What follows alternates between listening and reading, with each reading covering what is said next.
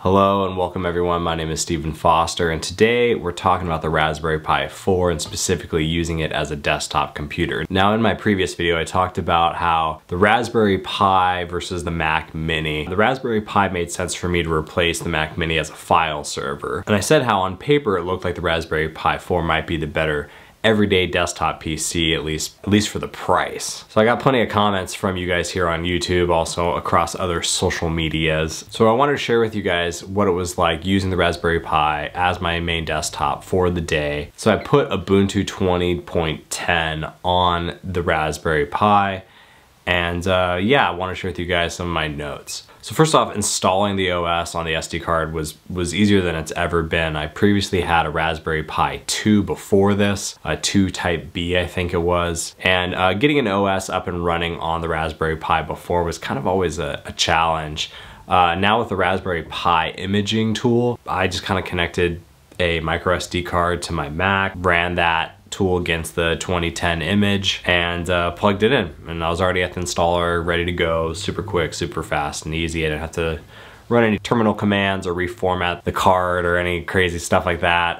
It was very easy to get up and running. I should note I did start this off while I had a wired keyboard. I didn't have a wired mouse. I was trying to use my wireless MX Master 2S. That worked for a little bit, and then that's actually partly what delayed this video getting out. Was all of a sudden it stopped working. I couldn't figure out how to get it to work again, and I ended up having to just order a wired keyboard and mouse from the Raspberry Pi Foundation, and that all worked fine. So something to note right out the bat is if you use wireless devices, you may have to do some extra troubleshooting and configuration to make sure they work. And then another point before I dive in, the Flirk case that I talked about that's on this Raspberry Pi, it was really hard to get the micro SD card in and out of there. Something to note that once you get that in there, it's going to be difficult to remove. I actually had to use like a butter knife to help get it out of there, but just my experience. So the first thing I did was I had to go watch something on YouTube to see how well this performed. Now,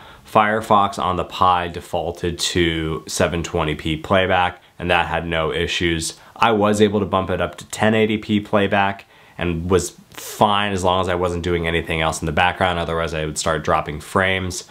This is a 1440p display behind me. At 1440p or 4K, I would have to sit there and allow the video to buffer enough just to get playback that was reliable and consistent, and even then, usually within a minute or so, I would see frames start dropping again. So if you want to watch 4K YouTube on the Raspberry Pi, plan on not doing anything else and maybe even active cooling the Pi, because the Flirk case does passively cool the Pi through a heatsink that's built into the case that's all metal, but even that isn't really going to save you, as far as performance goes with dropping those frames. Now in my normal YouTube usage and playback, I usually have YouTube off in a corner or I'm in picture-in-picture. So 720p with that is totally fine. But yeah, if you want to use this as like something like an HTPC with YouTube on like a 4K TV or even a 1080p TV, I don't know if it's going to do that for you, which is kind of a bummer because on paper it looks like the Raspberry Pi might be able to do that, but in real world usage, I don't know if that's something that I would lean on it for. But yeah, I am curious for those of you with a Raspberry Pi 4, the 8GB model specifically,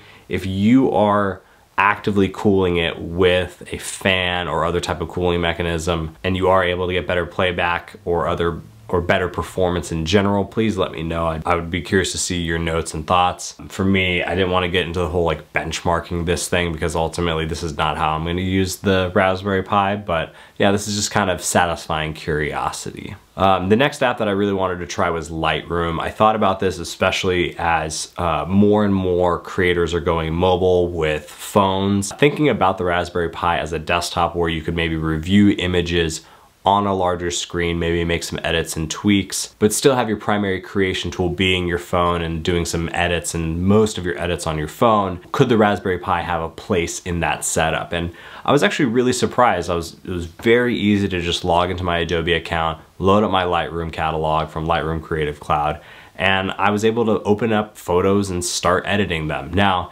it was a lot slower than editing something like on my NZXT Creator PC.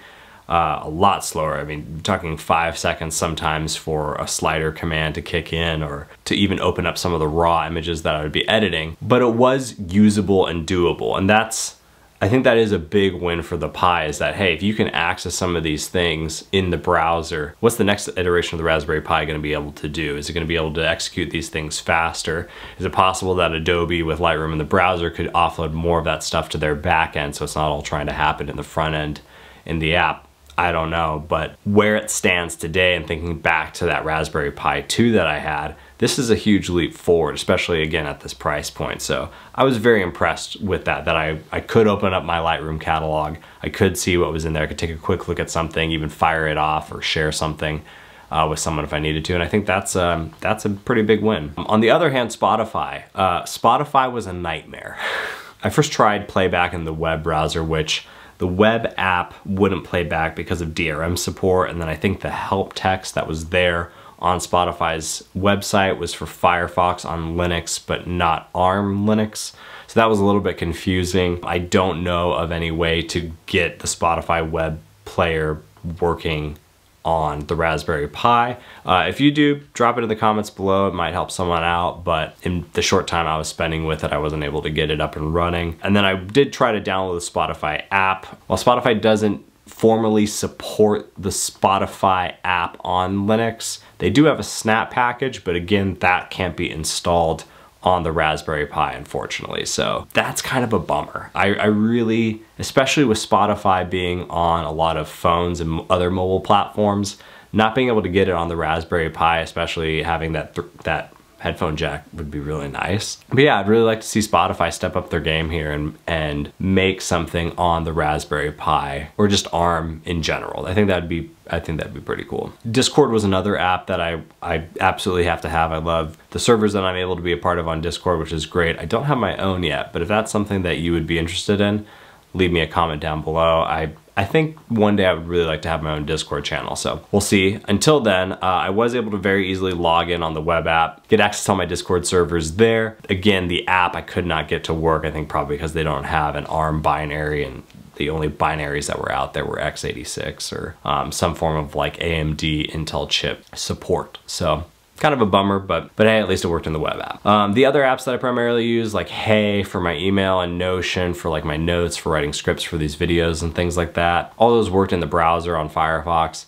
At this point, I wasn't even gonna try to download their desktop apps because it looks like they just don't have ARM binaries for Linux. They're only the AMD and Intel binaries, or the x86 binaries. So, but I don't want this to turn into like a whole review about Ubuntu and ARM operating systems and things like that. Like for me, I was really trying to figure out what's the simplest path to getting an operating system on the Pi, seeing how well it performs. And this is just the way that I chose to play, and that's fine. So wrapping all this up, I bought this Raspberry Pi 4 to replace a Mac Mini that was acting as a file server and an HTPC a little bit. I don't really need the Raspberry Pi 4 to be an HTPC because my TV is a smart TV and it has a lot of the apps, or pretty much all the apps that I would need to watch YouTube, Netflix, Disney Plus, any of that stuff on my TV.